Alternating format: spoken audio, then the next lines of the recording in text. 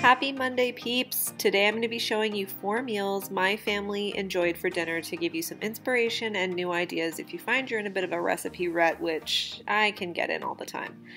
All the recipes will be linked in the description as always, and if you're new to my channel, my name's Steph. I'm a mom to 2 little kids and I love to cook, I love to try new recipes, and I'm obsessed with Pinterest. So on that note, let's get cooking.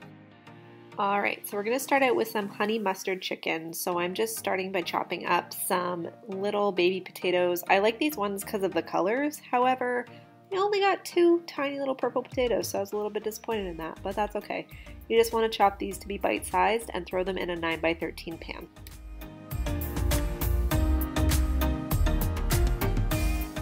Now you can use whatever kind of chicken you want for this recipe. I'm using bone-in chicken legs because that's what I had, but I would probably recommend using boneless, skinless chicken breast if you have that. To a bowl, I'm going to add some salt, pepper, garlic powder, onion powder, some Italian seasoning, and we're going to sprinkle this all over the chicken. And I lost the footage of me making this sauce, but it is some honey, Dijon mustard, and regular mustard, and I will leave it linked down below. Bit of a story with that, check out the description.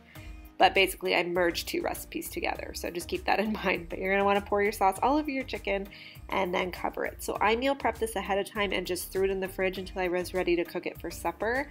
But if not, then you just throw it in the oven as is. This turned out absolutely incredible. The flavor of the potatoes with that honey mustard sauce was incredible.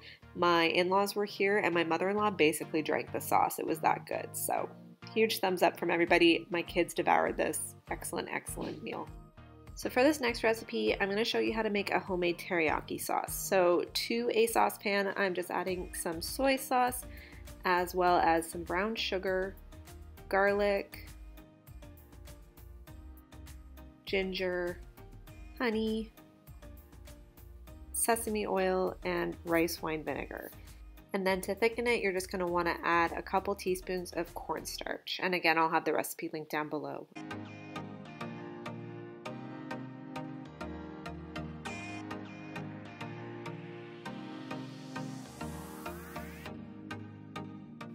Heat this over medium-high heat until it is thickened, but do not let it burn. Stir it every so often, and it should resemble a thick kind of custard-like consistency, and you'll want to remove that from the heat and let it cool.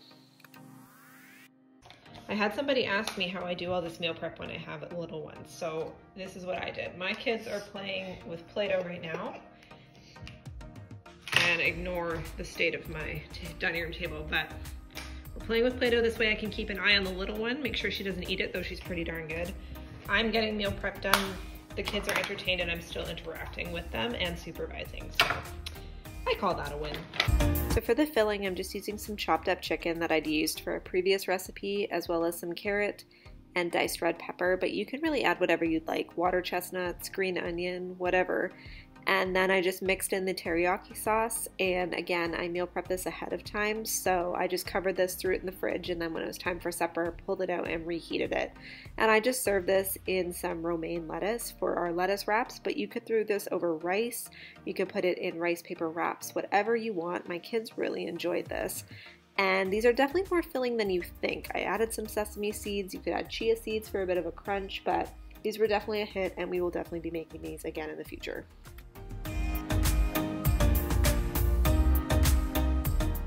Alright, next up came my husband's favorite meal, which were the meatball subs.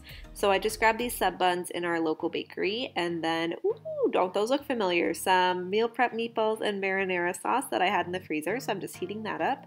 To a bowl, I melted some butter and added in some garlic as well as some Italian seasoning.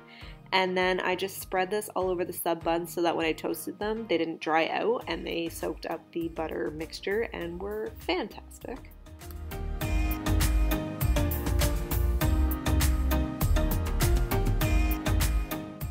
I just broiled these on high for a couple minutes, keep an eye on them for sure, and then spooned over the meatballs and marinara sauce, added some mozzarella cheese and Parmesan cheese, and then I also went the extra mile and layered some of that butter mixture right on top of the bun. Served it with some fresh veggies and dip, and this was fantastic. Very filling, but delicious. Alright, so for the last dish, I have some salmon fillets in a 9x13 dish. I'm just adding some salt and pepper, and then to a small bowl, I'm going to mix some maple syrup as well as some garlic and mustard. I'm using Dijon mustard today.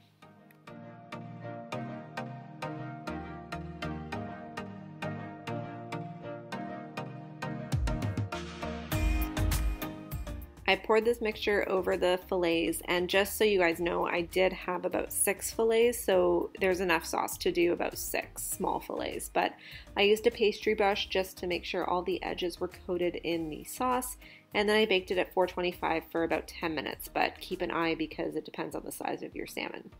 This is how it turned out. I would recommend throwing it under the broiler for a few minutes just to kind of crisp it up, but I served it alongside some steamed cauliflower and this incredible salad that you're going to want to stay tuned for Friday's video. I will show you how to make this. But the salmon was definitely the star of the show. We all loved it. But that does it for these recipes. I hope you all enjoyed them, and I will see you all in the next video.